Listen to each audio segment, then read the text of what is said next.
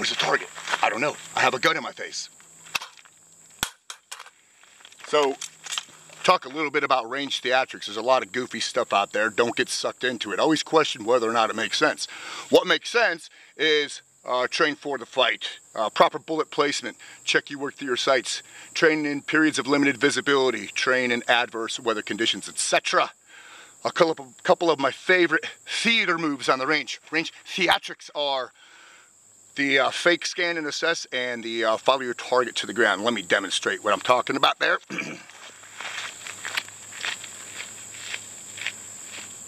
First off, we have the fake scan and assess.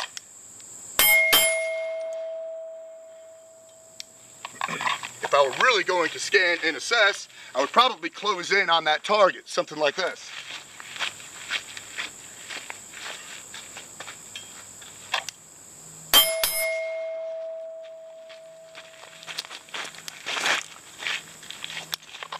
Another one of my favorites is following the target to the ground. Let me show you what I mean there.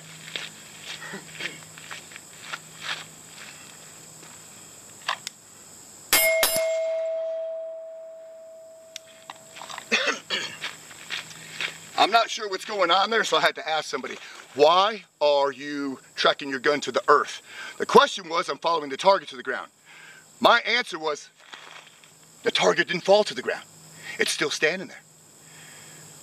They were simulating the target falling to the ground. So does a target fall straight down in slow motion? I think not. When you shoot them, a lot of times they go like this before they fall. So maybe go boom, boom. What if he is in a car? Boom, boom. What if he is up on a landing? Boom, boom. What if he is down in the basement? Boom, boom. It doesn't necessarily make that much sense. So always question whether or not the theater that you are performing makes sense prior to you practicing it until it becomes habitual. Rock and roll.